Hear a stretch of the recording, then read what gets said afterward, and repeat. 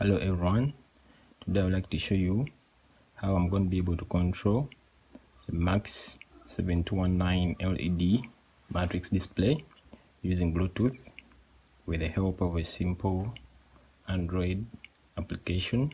In this application I'll be able to type a text that I want to be displayed on the matrix display, then it will be displayed on the display, and then I can be able to increase the speed or decrease the speed of the scrolling text, and even to adjust the brightness of the LED matrix display. So without wasting a lot of time, let me show you how this works. In the description below, I'm going to put a link to the code that I'm going to be using, and put a link to the application. This application is made using MIT App Inventor. So if you have some knowledge of the MIT App Inventor, you can even do some manipulation of your own and you create your own application. So I'll put the link to the application file and even put a file for the MIT App Inventor for those who are interested in doing some custom modifications to the application. So actually the setup is very simple. You're going to need these 4 LED matrices, 8x8 LED matrices arranged here. I've already talked about this in some other tutorial, so you can make reference. Then I have the HC05 Bluetooth module, which I have also used in a number of my other previous projects. So if you have been following my videos, you should probably know how to use this, but I'll put a simple schematic so that you can be able to follow how this is wired onto your Arduino board. Otherwise the setup is not all that hard. So let's upload the code now and see how this works. So of course, when you upload the code, you are going to see the first text without connecting the Bluetooth module.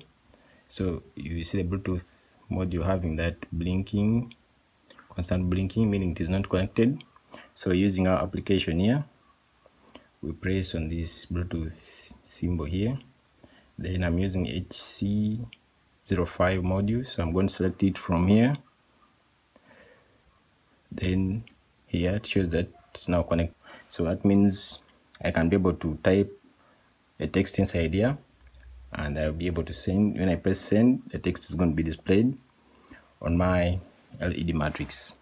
So let me type, for example, let me put hello, then let me send. You press send and you see on the display hello is displayed. So you can adjust the scrolling speed by increasing here.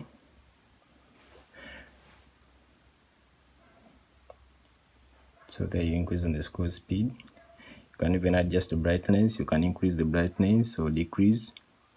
But in most cases, I don't usually want to increase the brightness because you won't be seeing clearly. So it's better if you leave the brightness a bit low so that you can be able to see the text clearly. Okay, let me type another text inside here. Let me put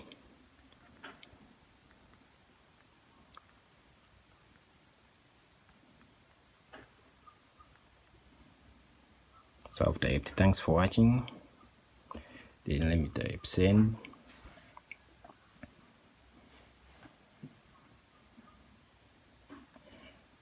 So yeah, that's very simple. Something that I noted when I was carrying out this project is that I wanted to use this other display here. This is the FC16 display with the code I have inside here, but when I tried to use it, I was getting some inverted text. So I'm planning to make another video where I'm going to use a different code, because as far as I know, this kind of display uses the parallel library. So in this case, I'm only using the Max matrix library which does not support this kind of LED matrix. Therefore, that's why maybe it was not working properly. So I will make another video where I'll show you how to use this kind of display